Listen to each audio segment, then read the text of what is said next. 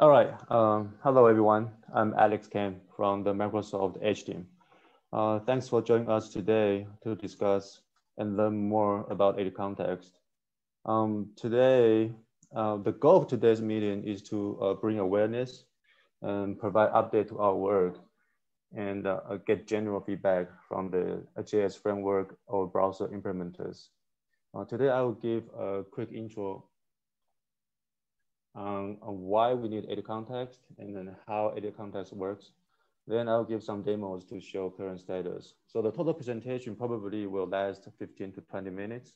And then at the end, we will have an open discussion.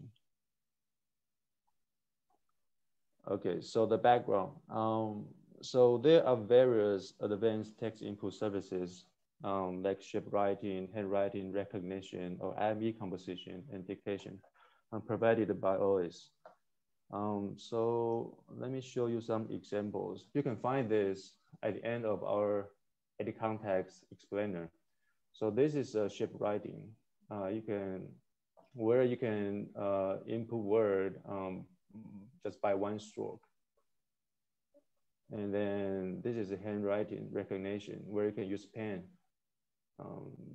as your text input method. And then emoji picker and IME composition, where if you are trying to type languages that have some special characters, then you need to use this to compose your text input. So our demo today mostly will involve this IME composition. So I want to show you this IME composition in more details. So here, I can change my input method from English to traditional Chinese.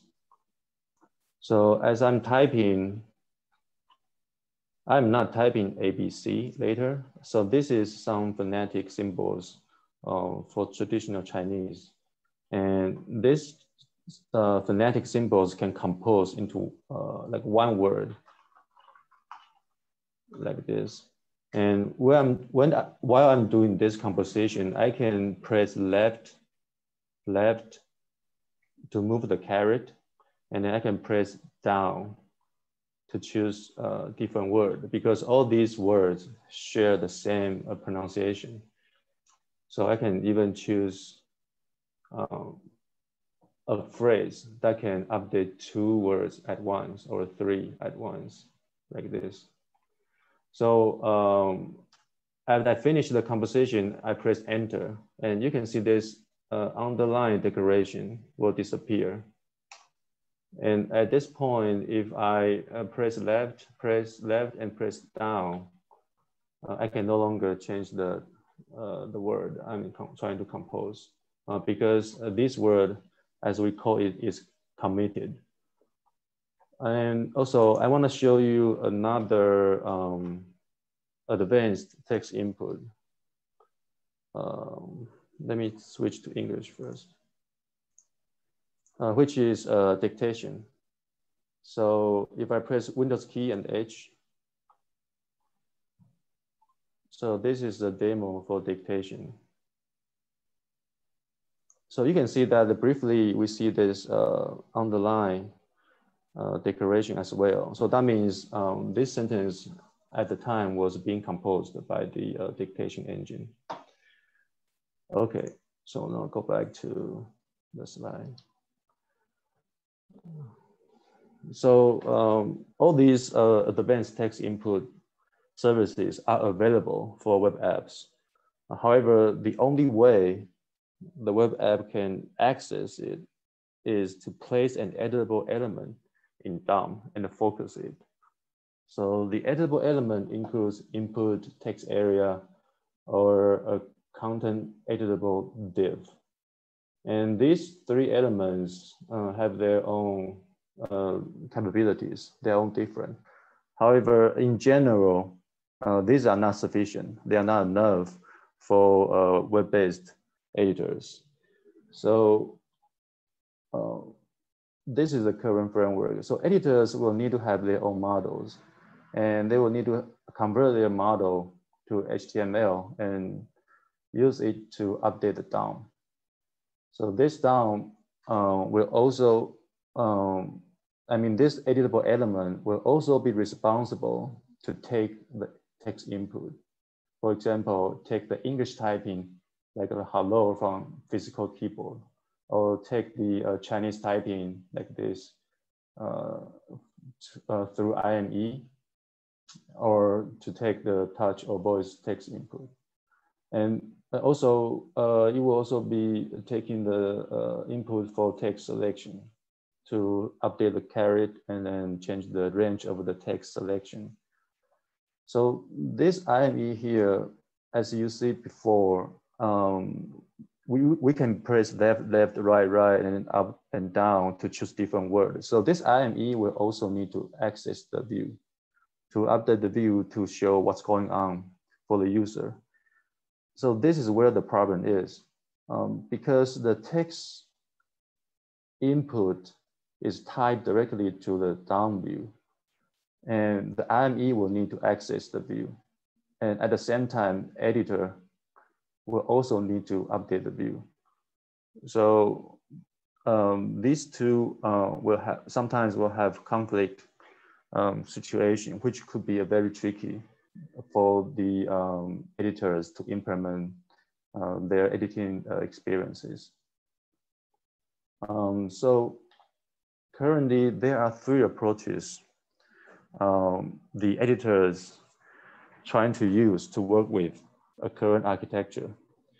So one is that we want to directly use the editable element and incorporate that into our view. And the second is that we want to completely hide it. So in the view, you will not see that editable element. The third one is the hybrid mode, where you sometimes show the editable element and sometimes you hide it. So basically, the editors are forced to choose between these two. They either show this, let this to update the view, or let the model to update the view. You have to choose from either of them. So today I'm gonna show you 3 examples. So one for each approach, and all of them will have some side effects. So the first one is word online. The word online is using the editable element in the view. So here in word online, this whole canvas is a content editable div. So here you see the caret, the underline decoration. These are all native caret, native decoration. And the problem of this is that when the composition is trying to update the view, word online would not be able to update the view, which causes problem for the concurrent composition. So let's see some video of that.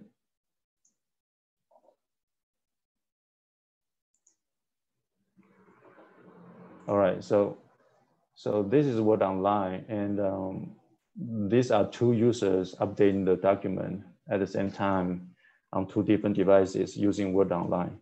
So you can see on the right, the user is typing and the documents are in sync. But if user on the left now trying to type Chinese, now it's in active composition. So when B is typing, the sync no longer working. Right. So the reason for this is that when composition is active, the composition will need the view remain unchanged. So if at this point, word online is trying to update the view with the new text input from user B, then the internal state will be messed up and the user will be very confused. So this is an example of what would happen if we update the view while we have an active conversation. So we have an active composition. And now the user B is trying to type. And notice that right now the underlying declaration is gone, which means that some state is messed up. And now if user A trying to continue the composition, then we see that we have this duplicate text. I probably click, we have this duplicated text. So this is the side effect of the approach 1.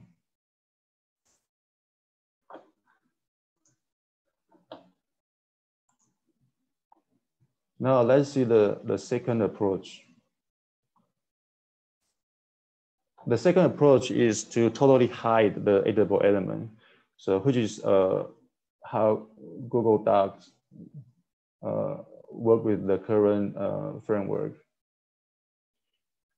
So in Google Docs, you see that we have this iframe, like a very tiny iframe, 1 pixel tall.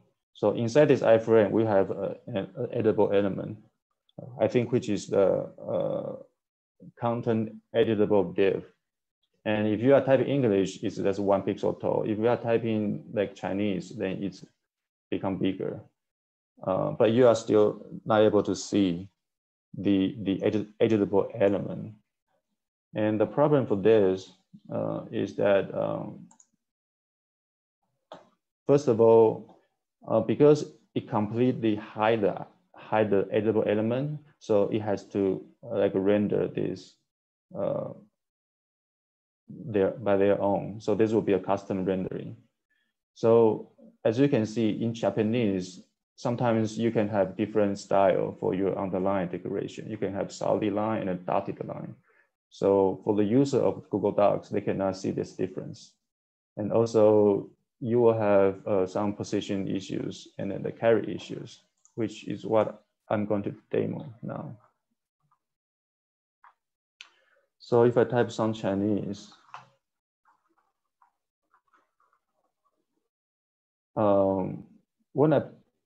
first of all, when I press left, I already pressed 3 times of left, but you cannot see the carries moving. And this is a pretty big issue. And now if I press down, you see I'm trying to change the word for the second word. But right now my candidate window is not close to the carried where it's supposed to be. So this candidate window is supposed to be here. And you see if I update it to this word, now I'm updating this. And I can press end and to update this and press enter. So this is the issue for the approach 2. Because they completely hide it. So sometimes it will be some unexpected bug, and that would be a very confusing to the users. And the third approach is the hybrid one. This is for Visual Studio Code and or a Monaco editor. So the hybrid one is that when you type English, we're using the 1 by 1 pixel text area. But if you are typing Chinese, this text area will expand to just contain the word that you are typing. So you can see that here, this is a native decoration, and there will be a native carried inside. So the carried manipulation will be kind of tricky. So let's see. So this is the Monaco editor. So they have this special feature where you can have multiple carried position. Like I press Alt click, and I can type English like in 3 places at the same time. And then I can move the carried, I can delete, it's all working fine. However, if I type Chinese, and I press left, now I'm seeing the 4th carried, because this one is the native one, and these 3 are the custom rendering from the Monaco editor. And this is the issue of the approach 3. And they also have the accessibility issue, but I will not demo it right now. And then if you are interested, you can see the explainer for more details.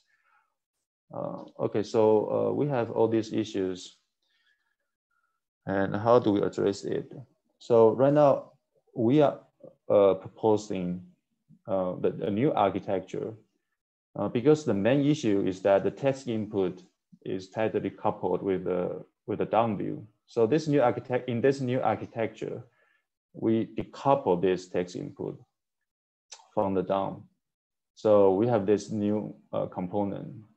You can call it text input view or text input facing view. Basically, right now your model will have two views.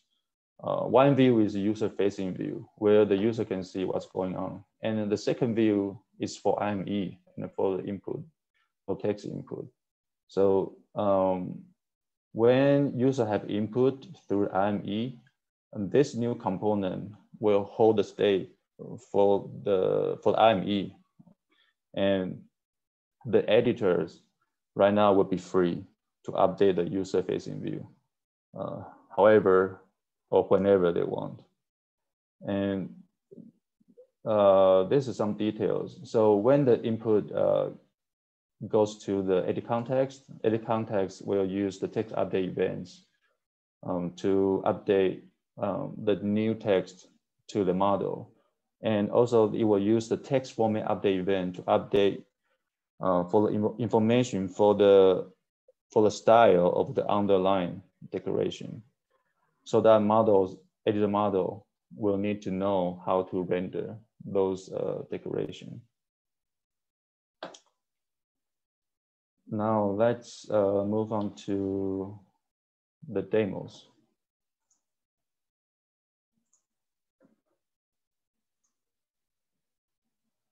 Okay, and so we will have 4 demos.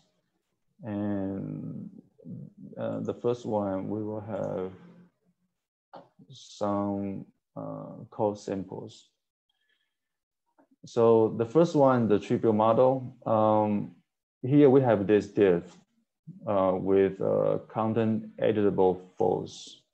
So basically it's just a read-only div right now, you can see here. It's false, and then we have some style. So right now, if you click it and then you press ABC, nothing is happening because it's read only. But now, if you create an edit context and then you use this API, attach edit context to associate the edit context with the div, and then save. And let's refresh it. Now you can put a caret in the div. It becomes an editable element. And if you press A, you can see that also this is the event that is received by edit context or this div. So you can see that right now the div is receiving some key up, key down, key press event, and the edit context is receiving this text update event. So this information is maintained in the edit context, and the view remains unchanged. Because remember that in our previous architecture, right now the text input is going through the text input facing view. Is not going through the user facing view. So right now the user facing view will not be updated. So I can continue to type ABC, or I can continue to type Chinese.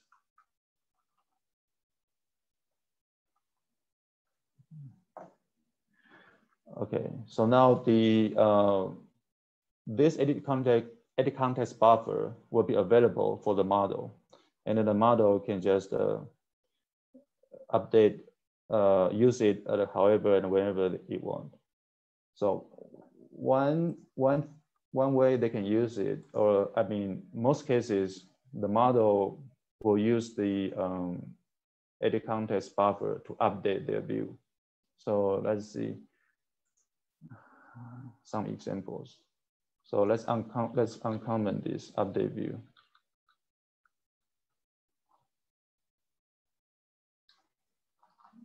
Okay, save. So this update view, this is what I mean by a trivial model. So in this example, we are just taking the text from edit context buffer and assign this text to in the HTML. Basically, we just use their text as raw buffer as our model. So now as we uncomment it, and then let's refresh. Now when I press A, let's switch back to English. When I press A, V, C, you see that our edit context buffer has ABC, and our view will also have ABC. And I can also type Chinese.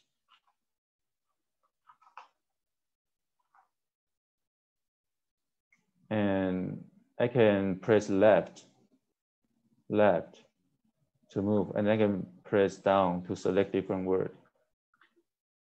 And notice that when I press left and right, this curly bracket is also updated. Edit context will have information for the text buffer and also having information for the selection. So you see that when I press left, this will move to the corresponding position, and it will also move to the corresponding position. So that means edit context and then the view are in sync. So this is very important. The two views we have, the user-facing view and then the text input-facing view. The information will need to sync, and some of them the browser will do for you, and some of them will need the editors to help with. Okay, let's show more examples. Okay. So now I'm going to show you, if I continue to type to have a new line. So if right now I press up to move the caret, we can do that. We can do that with no problem. And this was one of the blocking issues mentioned by developers, where they said that the caret navigation is tricky for edit context because edit context didn't have a way to access the layout, and it's basically just a plain buffer. So how do edit context know where to move the caret? Because here we are using the native selection. So when user interacting with the user-facing view, we will also get the selection changing event. So the selection changing event will give the model the information of the caret in the current user-facing view. So the JS model will need to find a mapping between the user-facing view and the text input view. And because right now I'm using the trivial model, so I can just pretty easily get the offset from the anchor and the focus element. And then I will call this edit context update selection to update the caret position. So this is how we can achieve the caret navigation with the edit context. And there's another demo for this new behavior. Let's see here. This is another thing I want to demo. So this is the before input Now I can press a backspace to delete the characters. But if I uncomment this, I call it prevent default.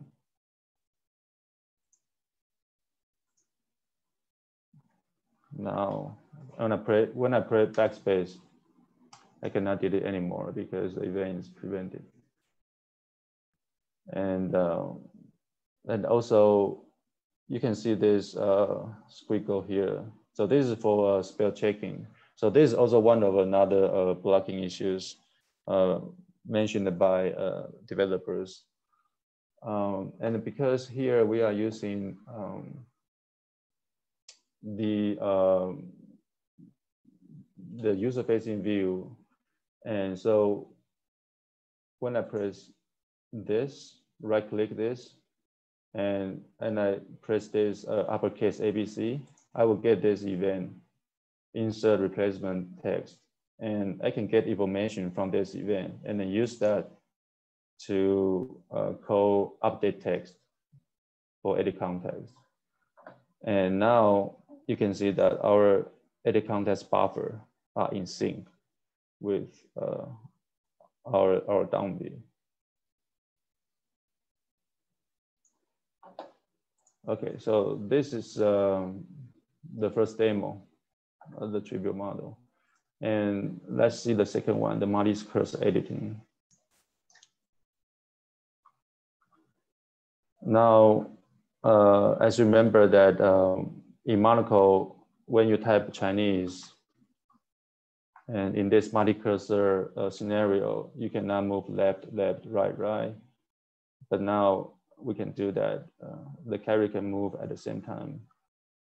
And I can also choose different word and commit. All right, so the third one is the cross-boundary composition. So before I show that, I want to show you this. So this is the native words. So native words, they have this two-page layout. So I can do dictation here. And you can see that the dictation can go across the boundary to the second page. So this is a demo for cross-boundary dictation. Yeah, so you can see that you can see that the underline is crossing the boundary, but you cannot see this in the word online. So this is the word online where they don't provide the two-page view. And one of the reasons is that they just cannot do it because 2 pages will mean 2 divs. And then if you want to do some conversation close to the boundary, it will be pretty tricky. Okay, so now I'll go back to my demo. Now I can use press Windows key H. So this is a demo for cross-boundary dictation. So now you can see that,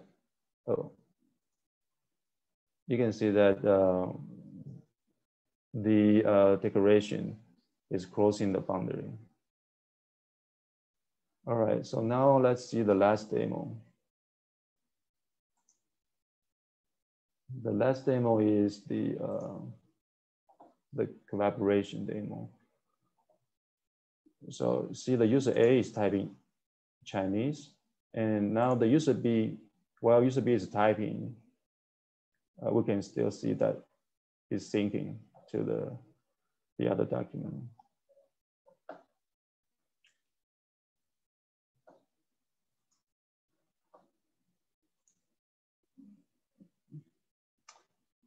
All right.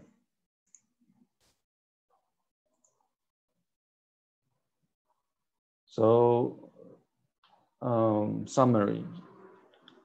So EditContext can decouple text input from downview, which can unblock a lot of sophisticated editing scenarios. And our progress from last year, is we support English typing, and then we introduce this attached EditContext API so that we can create the association between the DOM and the EditContext, or the association between the user-facing view and the user input-facing view, the text input-facing view. So that enables a lot of stuff like before input events, carry navigation, and spell check, like I just demoed before. All right, so that's a wrap for my presentation. So now we are open for questions or any topics you want to discuss.